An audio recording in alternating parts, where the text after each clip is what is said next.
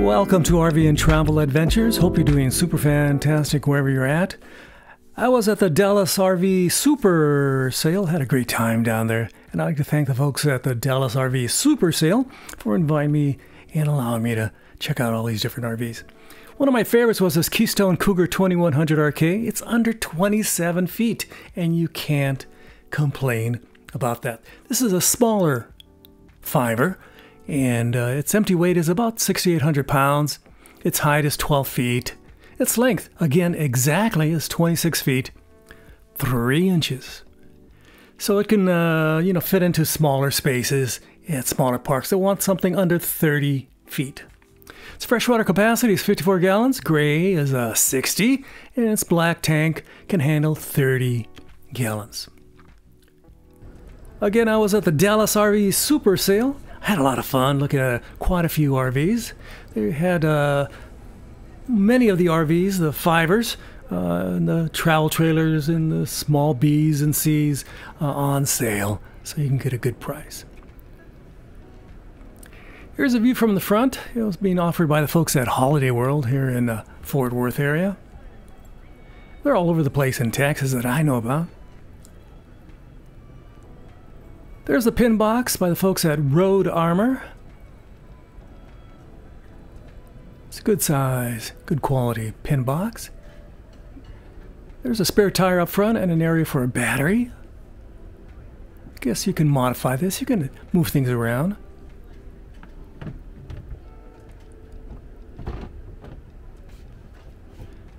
Again, everything's going to be a little bit smaller on this Cougar 2100RK. Here's a view from the other side with the slide. It has jealousy awning windows.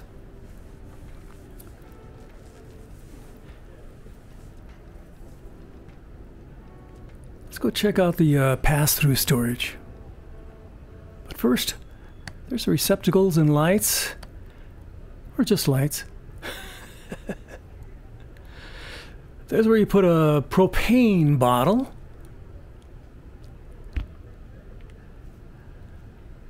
And here's some of the specs. In case you have some good eyes, you can take a peek and go, hey, this is the manufacturing date. And here's some of the information regarding the tires. Here's the pass-through storage that I promised earlier.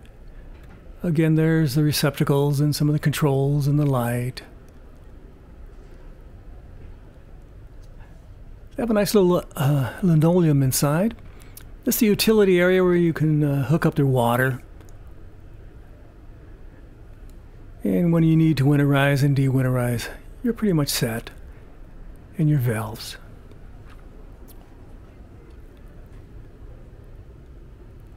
That's for freshwater connection. Yes, I can read. This has the cable for slide out.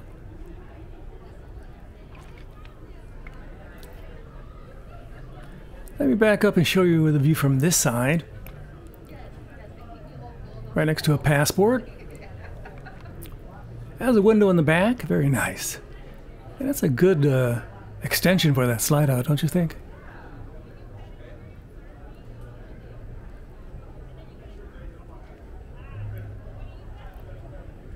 There's an area for a bike rack and this stabilizer jacks. I just bought some new stabilizer jacks for my RV because somebody ran into it as it was parked in storage units. So now I have to get new stabilizer jacks, new steps. Also, I bought some new steps.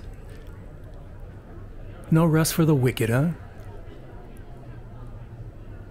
So there's another view. You enter from the side here towards the rear.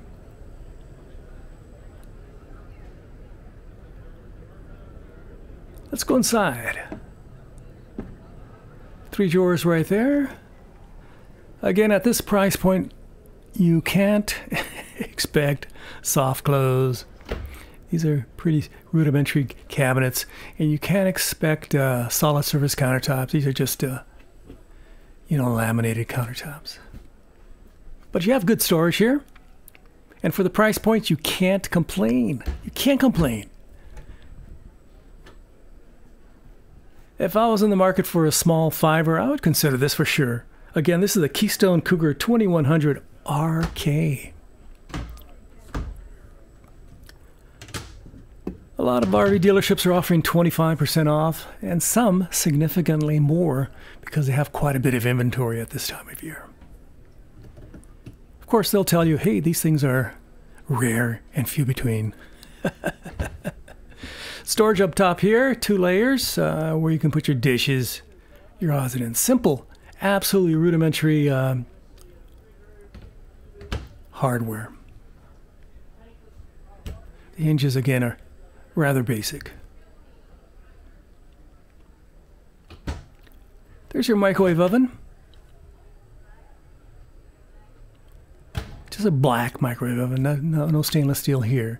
And you get a black oven here. Very nice. I like it quite a bit.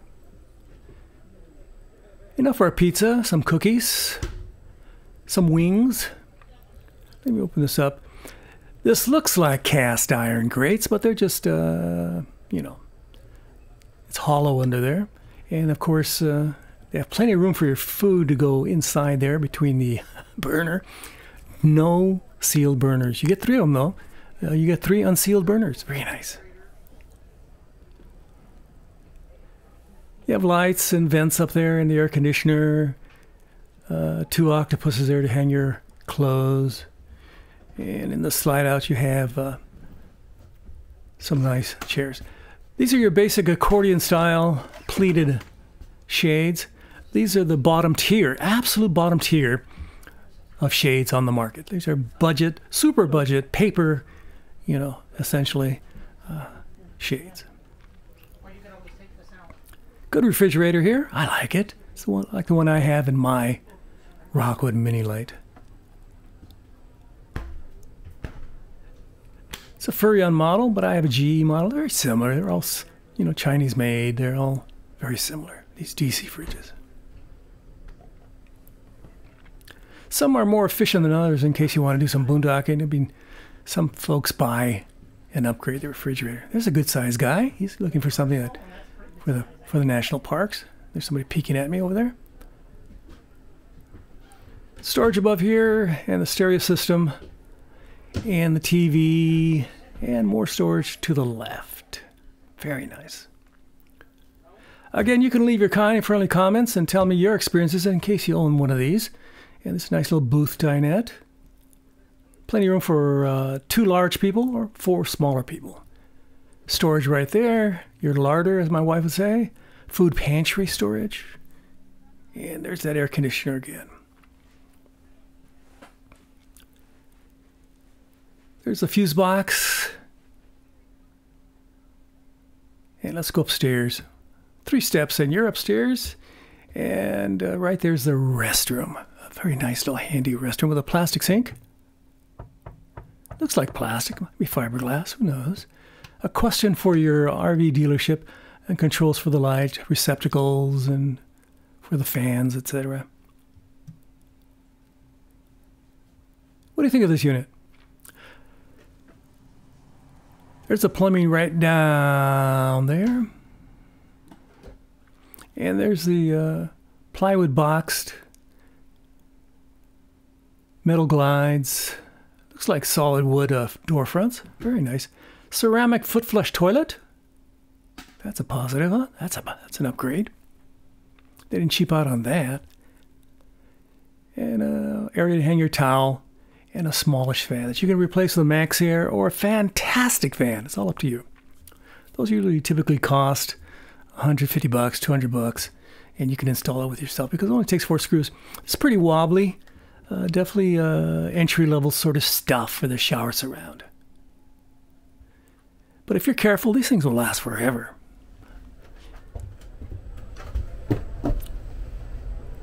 I'm 5'10". Plenty of room. Get a good 3 inches, maybe 4. Quite a bit of room. What do you think? Yeah, that's my mug right there. I apologize.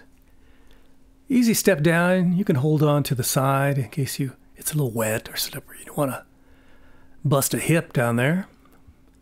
Now we're very quickly, into the bedroom. I'm checking out the materials. Yeah, some storage down there, storage up there, receptacles there. Yeah, I didn't check for under bed storage because I was a bit of a slacker. There's 1, 2, 3 drawers and a closet.